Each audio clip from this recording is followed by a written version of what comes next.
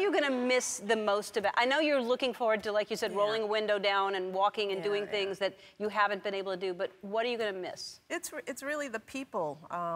You know, think about it, the girls have grown up in the White House. I mean, the staff that's there, we see them every day. These are people who have helped us raise our kids. They've loved us. They've taken care of us. And the minute we leave, that's it. So it's really the people that we'll miss most. And I'm sure the girls will have a tough time. And they think they're ready.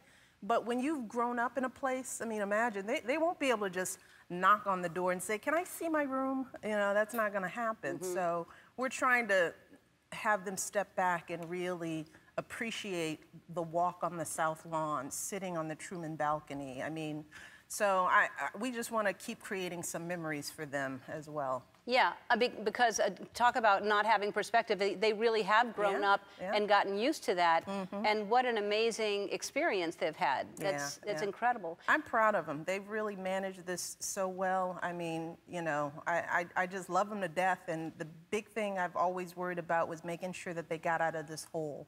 And I'm just proud that they're poised, smart, intelligent young women. They are. They are. I mean,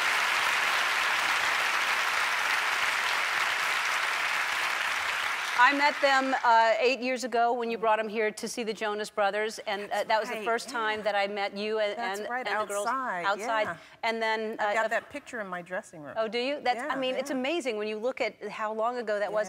And then, of course, I know them a little bit now, and they just are. It's hard enough to raise children, period. But to raise children in front of everyone and in the White House, and they have done. You've done an amazing job. Do you feel like? And I'm sure you did feel pressure to be the first African-American First Lady to, like, there's some kind of responsibility, or? Well, one of the things I know from sitting in this position, that every First Lady feels some level of pressure. I mean, this is a big platform, and you don't want to mess it up. So I wouldn't dare to compare my experience to any former First Lady, but I do take the role seriously. I do, as I said in my convention speech, I know that kids are watching us. They're watching what we say, what we do, and Barack and I have tried to make sure that what kids are seeing is something that they can be proud of, because it matters. Well, you have accomplished that.